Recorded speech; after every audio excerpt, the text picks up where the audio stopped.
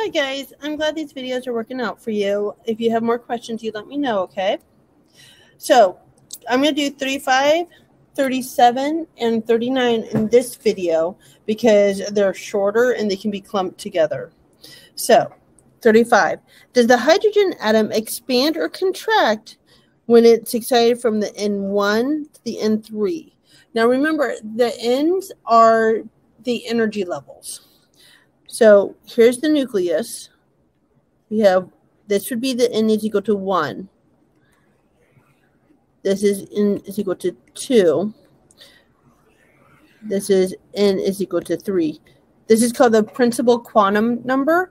It's essentially the energy levels, the rings around the atom. So we're going from here all the way out to the third one here. So the atom is getting bigger when that happens. So it is expanding when that occurs because of the fact that it's going from a smaller energy level to a bigger one. Question 37. Is energy emitted or absorbed when it's following the electronic transitions that occur in N2 to N is equal to N is equal to 4 to N is equal to 2? Okay, so there's a qualitative way of looking at this, and there's a quantitative. I'm going to show you both just so that way you have the numerical value to go with it. First of all, the qualitative. This is N is equal to 1, 2. This is our N is equal to 2 here. Then we have N is equal to 3. And the last one is N is equal to 4. So we're going from here to there. So when it goes towards the nucleus, is giving off energy. When it's going away from the nucleus, it has to gain energy in order for that to happen. So since we're going from the outside in, it is automatically going to be emitting. But let's look at this numerically. You will find an equation in your book that is delta E is equal to the final energy minus the initial energy, which is also equal to negative 2.18 times 10 to the negative 18 joules, 1 over N final squared minus 1 over N initial squared. Okay, I'm going to give you a second to write that down.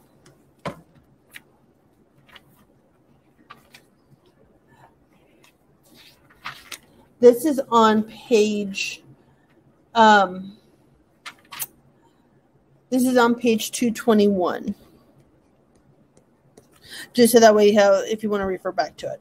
Okay, so from here, we're going to plug that 2 and that 4 into here because initially it was at the 4, and then it went to the second energy level, which is the final. So the change of energy is equal to negative 2.18 times 10 to the negative 18. By the way, that's Rydberg's constant. That's the constant. It doesn't change. That number will always be there. 1 over 2 squared, because it's final minus the initial, minus 1 over 4 squared. So that tells me is that number again, 2.18 times 10 to the negative 18. 1 over 4 minus 1 over 16.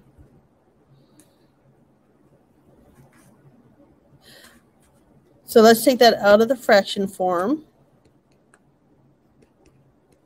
and into a decimal, so that's a little bit easier to work with. 0.25 minus 0.0625.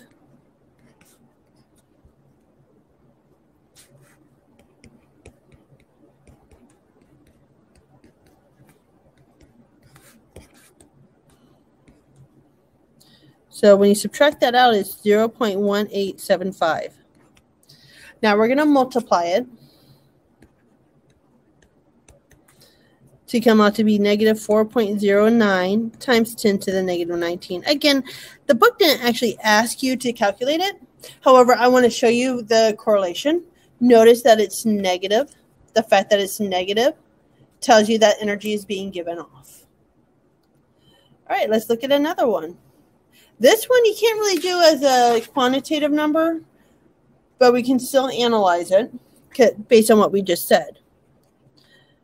All right, we have no idea what these N1 and N2 are. We just know that one is 2.12 angstroms. By the way, this is an angstrom. The other one is 8.48. So it is going to this direction. So we're going out to 8.48. Because we're getting bigger, we have to absorb energy in order for that to happen. So therefore, it's being absorbed. Again, I don't have an exact equation handy for that, but because we can say as it goes outside, as it goes further away from the nucleus, it absorbs, and when it comes closer to the nucleus, it emits. Part C of this question. An electron adds to the H plus ion and ends up in the N is equal to 3. So we have a nucleus here. Again, I don't have an equation for this. But it's going to end up at the N is equal to 3. And it's an electron all the way out here coming closer to the nucleus. Because, again, we're getting closer to the nucleus. It doesn't matter how far away that electron is. If it's getting closer to the nucleus, it's emitting energy.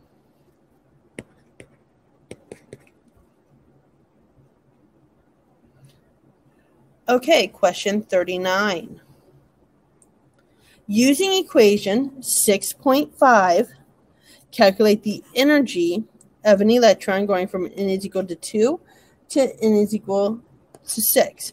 That's the same equation that we were just using. So I'm going to rewrite that equation again.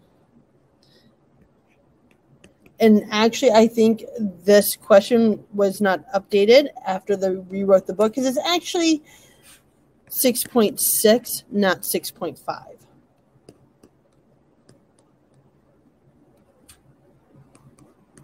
One over N final minus 1 over N initial.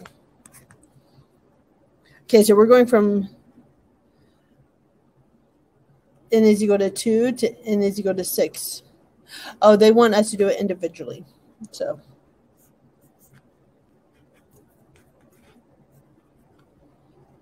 they are only want us to do one and then the other. Okay, so let's do the N is equal to 2 first. So E is equal to negative 2.18 times 10 to the negative 18th joules, 1 over 2 squared. I'm doing the 2 first. So negative 2.18 times 1 over 4, which is 0.25. Which then our energy is going to equal 5.45 times 10 to the negative 19. And that's going to have a negative out there because of the negative of the Rydberg's constant. Now let's do N is equal to 6. We're going to do the exact same process. I'm going to draw a line here so that way you can tell the difference between the two.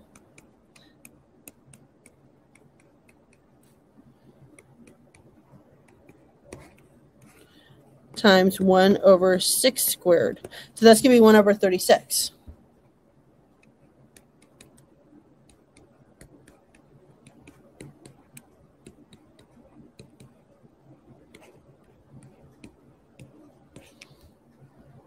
All right, so when you calculate that out, that comes out to be 6.06 times 10 to the negative 20 joules. Again, because of this negative sign, it's going to be negative as well.